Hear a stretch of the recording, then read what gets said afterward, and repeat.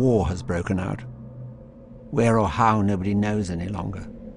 But the fact remains that by now, behind each person's head, its mouth agape and panting, a war of crimes and insults, of hate-filled eyes, of thoughts exploding from skulls. It's there, reared up over the world, casting its network of electric wires over the Earth's surface.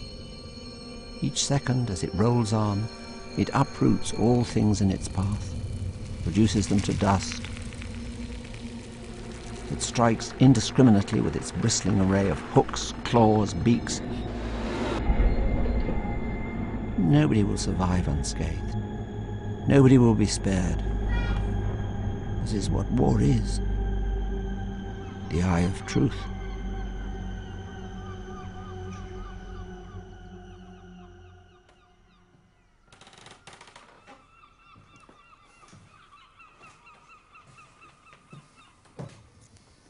Most of my life is taken by writing.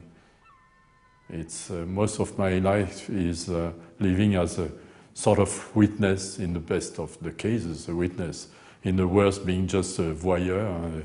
I have seen something and I made a nutriment of what I've seen.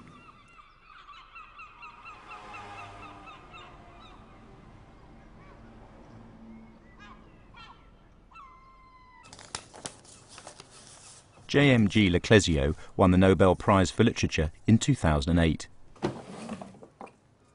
His 60-year writing career has yielded a diverse and prolific body of work. Novels, autobiography, journalism, academic writing, translations of ancient texts.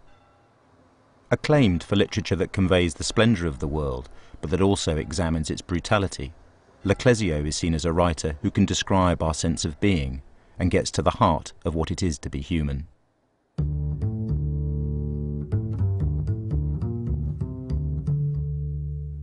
He burst onto the literary scene in France in the early 60s, winning the prestigious literary award Le Prix Renaudot, aged just 23, with his first published novel, Le Procès Verbal, translated into English as The Interrogation. It was, in my idea, it was more inspired by fashion. It was more under the influence of others. So I wrote it in a cafe because it's a good place to be not too much yourself. You hear people talking. I write better when someone tells me a story, and it's already literature. So if someone speaks in a cafe and tells what he has seen in the street, then it's a story. Then it's literature. Then I can write it. I like words before everything else. So if you tell me a good story, then I can write it.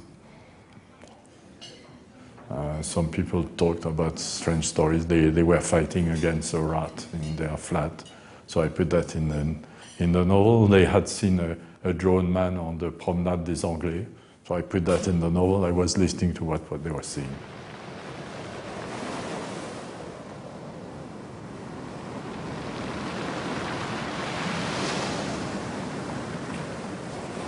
The sea had already ravaged his body. A few hours more and he would have looked like a fish, one felt. His hands were blue and swollen, and on his feet, one bare, the other shod, there were tufts of weed. From the depths of his clothes, which were twisted round him, soaked and saturated with brine, his head and neck hung out limply.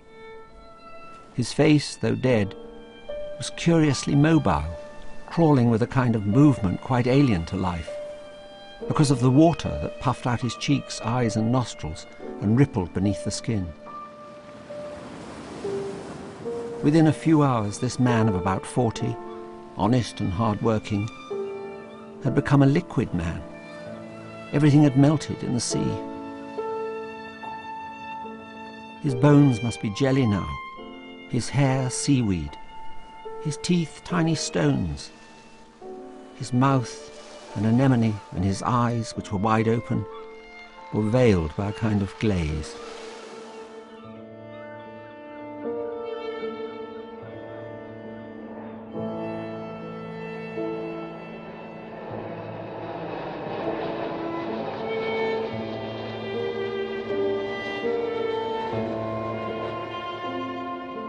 The most extraordinary moments of my life is when I write.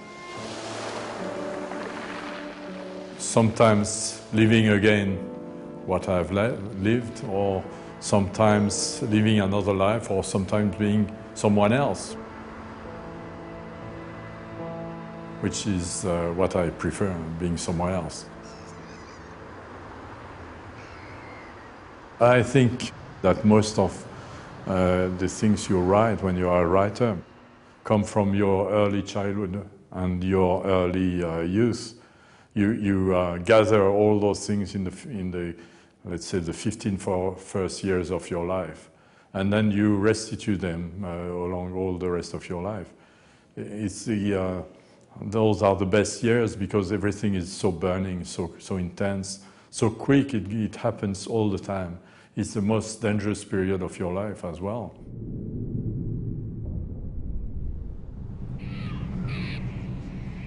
Le Clézio grew up in wartime Nice after the German occupation, with his mother, brother and grandmother.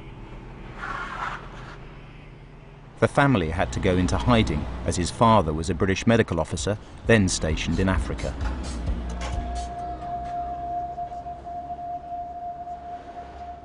After the war, aged 7, Le Clézio travelled to Nigeria to be with the father he had never met.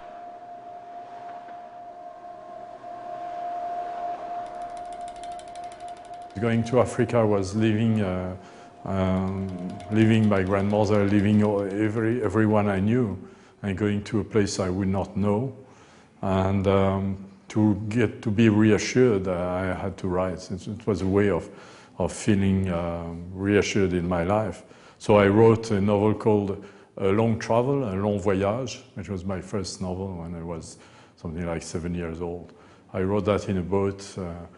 In the boat going to Africa. The travel was quite long. And writing in a boat is very good, it's very nice. You have a lot of time. Especially at that time, the boats were very slow. They were going from harbor to harbor. So it was a good opportunity to write. And then I didn't quit writing. I kept the habit.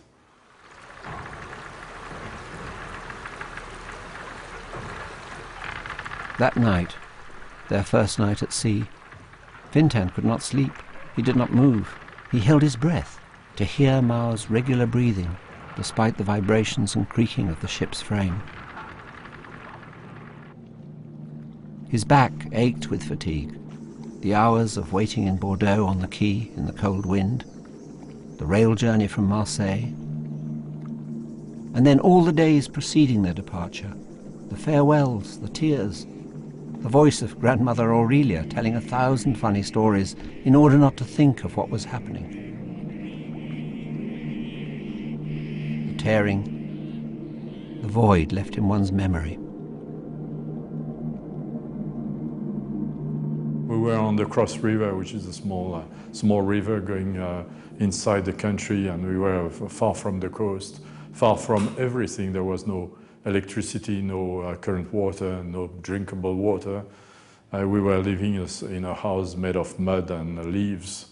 And for 2 years, without going to school, my mother was doing school in the morning sometimes. Sometimes she felt tired of doing this. And on Sundays, she was reading Mass. My father was not participating in reading those things. And the impression we had, my brother and I, to be in a world apart. And we learned really a lot of things related to nature, to natural life. The 2 years spent in Nigeria had a profound effect on Le Clézio. For a child who had grown up hidden in wartime France, the liberty and freedom that Africa had offered him gave him a different perspective and would shape his outlook on life. When the family returned to Nice, the adjustment to the city would prove difficult.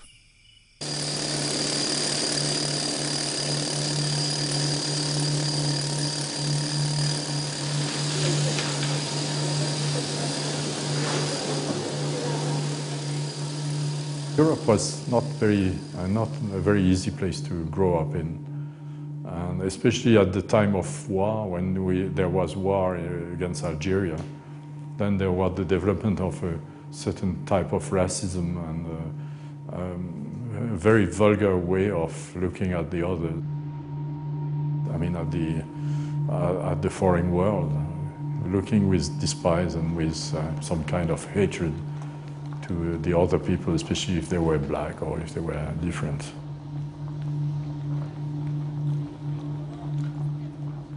The Mediterranean Sea was a violent sea at that time. The war between Israel and the Arab countries, the bombing on Lebanon, all those moments of the Mediterranean Sea were violent moments, and you could feel them, you could see them. France was involved in the war in Algeria from 1954 to 1962. Nice was a city at the front line. Refugees escaping the conflict came back through the town, and the backdrop of the War of Independence in Algeria was significant for Le Clézio. The independence was beginning at that time, and someone told me about the movements of the people for their freedom, and it made me very enthusiastic. I was hoping for the freedom of those people. So I wrote an adventure novel, and about 15 years later, I rewrote that novel, which was Desert.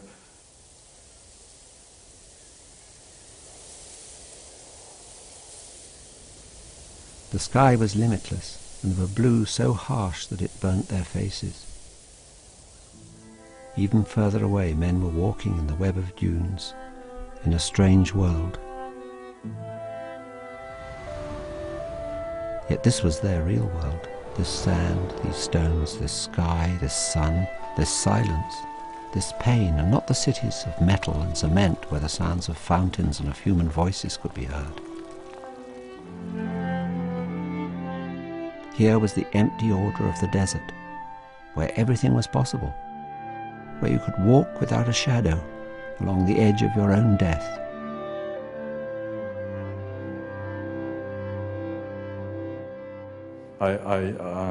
I felt that immigration was one of the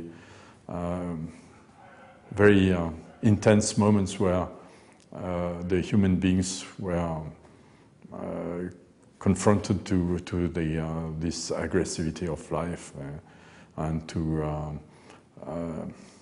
a world which was in some ways refusing them, which was wanting a world which wanted their strength, their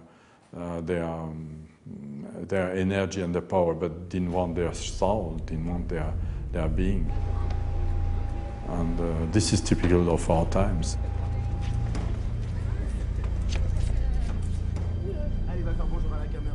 They are prisoners of Dupanier. Perhaps they do not really know this. Perhaps they think they can leave one day and go somewhere else. Return to their mountain villages and muddy valleys. Find those they have left. Parents, children, friends. But this is impossible. The narrow streets with old dilapidated walls, the dark apartments, the damp, cold rooms where the grey air constricts the lungs, the stifling workshops where girls work in front of their machines making trousers and dresses.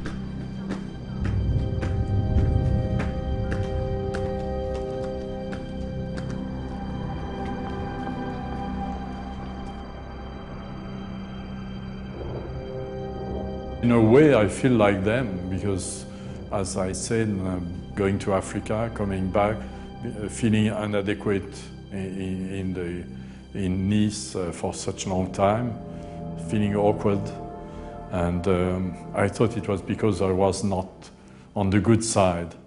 And in fact, when I was in my teens, I was nearly unable to speak. I was unable to express myself by speech. I had to write.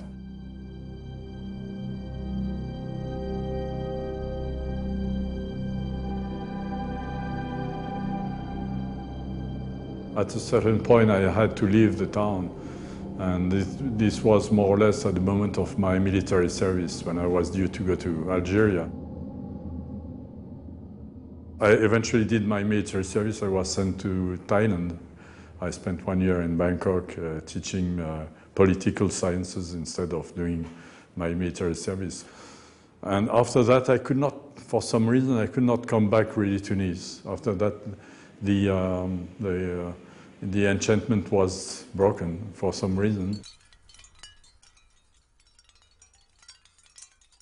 Enough of this I. The person I want to talk about is him, is myself, after becoming his friend. He is there. He has fled. He has moved forward against a background of crimes, hostile looks, wars. He's lived in all those places that people hurry through, in airport concourses, dance halls, hotels, ships, rafts, plastic and chrome bars.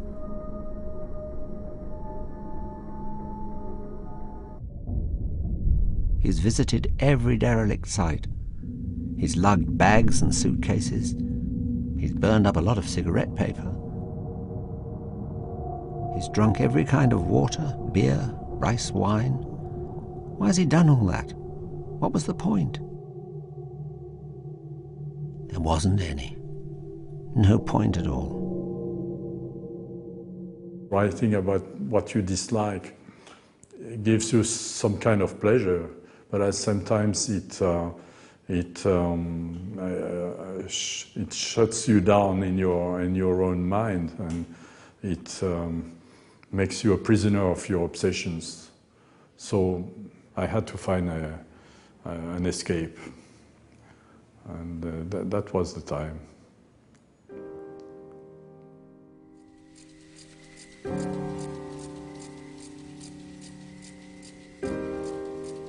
Le Clézio in the late 60s was increasingly nomadic and restless.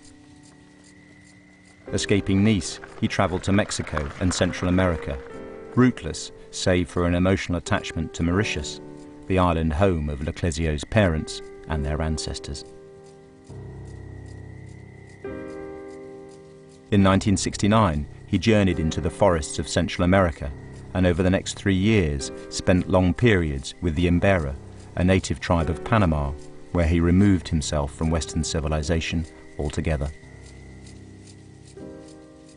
What I felt is, when I was a child and I came back from Africa, I had something different. I had gathered something different in Africa, and this different thing was difficult to express. I had to hide it in certain ways.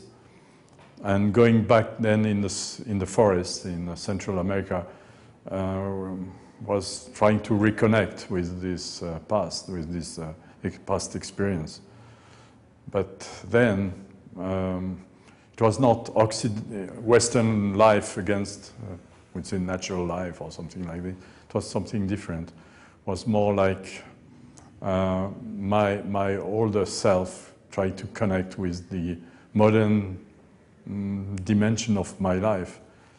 I was living like a modern man, man from the cities. And going back to the forest was trying to reconnect my older self, which was being Mauritian, being from Mauritius, having lived in Africa, trying to reconnect all these pieces of puzzle.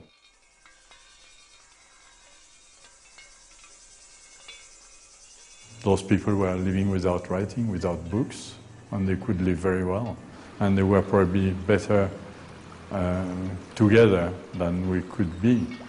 They had a better share of culture than we could ever have, because the Western, if we could say so, the Western culture is elitist. It addresses to just a happy few. While those people, when they were singing their myths or living together, were very equal. I remember one old man we had buried with all his belongings, and his belongings were just a goblet and probably a calabash and a knife. That was all he had in life. He had nothing else. And when we think what we leave when we die, and all the things which remain after us, it's terrible, too much.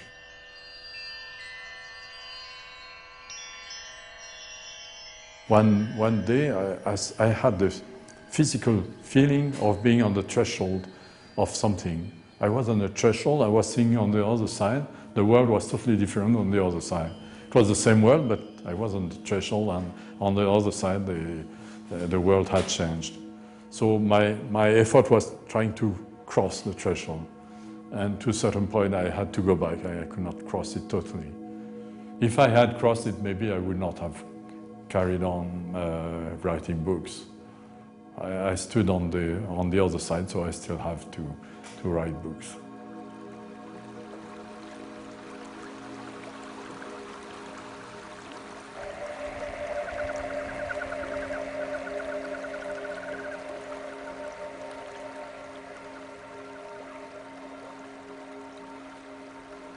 I felt I had really changed, very deep inside.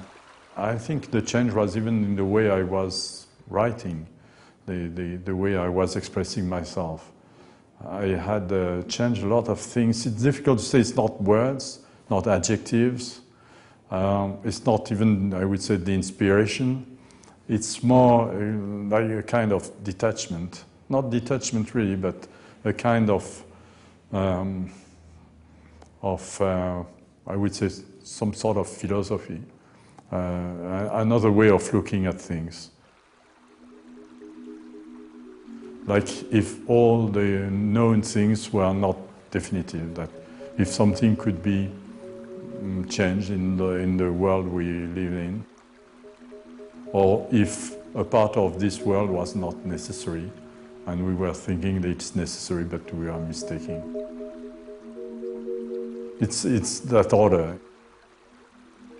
It sounds pretentious in some ways, but it's really what I was feeling, that living in the forest and reconnecting with my older self gave me the opportunity to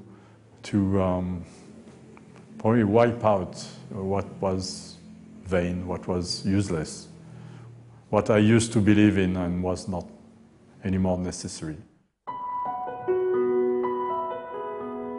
I can remember everything I received when I arrived in Africa for the first time. A freedom so intense that it burnt, made me drunk, so pleasurable that it hurt. I'm not talking about the exotic. Children are total strangers to that vice. Not because they can see through people and things, but precisely because they can only see them. A tree, a hollow in the ground, a column of carpenter ants, a band of noisy kids in search of a game, an old man with milky eyes holding out his bony hand, a street in an African village on market days. It was all the streets in all the villages, all the old men, all the children, all the trees and all the ants. This treasure is still alive deep down inside me. It cannot be extracted. Far from being made of simple memories, it's made of certainties. If I hadn't had this knowledge of Africa in the flesh, if I hadn't received this inheritance of my life before my birth, what would have become of me?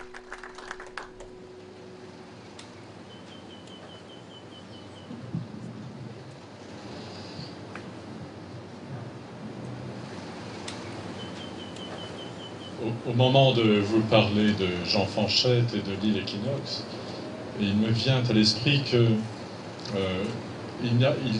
au fond, il n'y a jamais de hasard. Et pourquoi je suis aujourd'hui à Rosy-le-Beaubassin?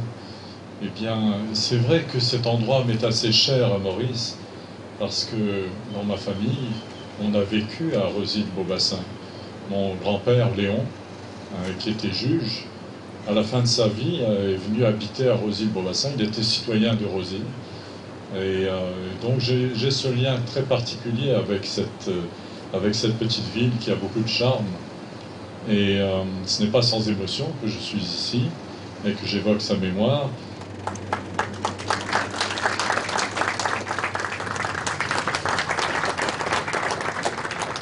being a writer, you belong to an elite, and what interests you most are the ordinary people.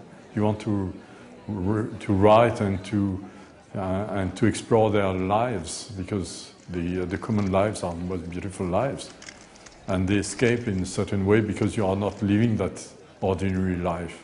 Something of the day-to-day life escapes to you when you write. You are not in the current. It's being artistic. I mean, the notion of art is something very difficult to accept in the human culture, in the human society. So the societies where art is not predominant, as when we speak about the natural societies, people living in strong contact with nature, they don't have to request those escapes, artistic escapes. They are themselves. So this is one of the paradoxes. I think I'm full of those paradoxes. Still, it's true that I feel a great concern for the ordinary lives. It's what attracts me more. The ordinary life of an ordinary person, your neighbor going out, going to the market, buying a few things, coming back home, having her own problems, maybe with her husband or her children, full of angst, and then growing old and being anxious about her old age, who is going to take care of me, and the last moments of her life. It's a life full of very extraordinary moments and very terrible moments, and everything together makes a life, and it's a precious thing. And being a writer, I can have only a smell of that precious beauty.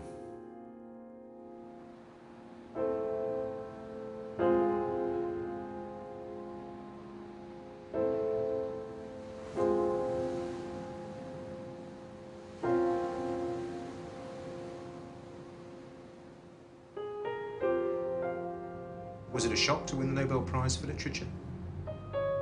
Yes, it was a huge, in some ways terrifying, in other ways very pleasant surprise.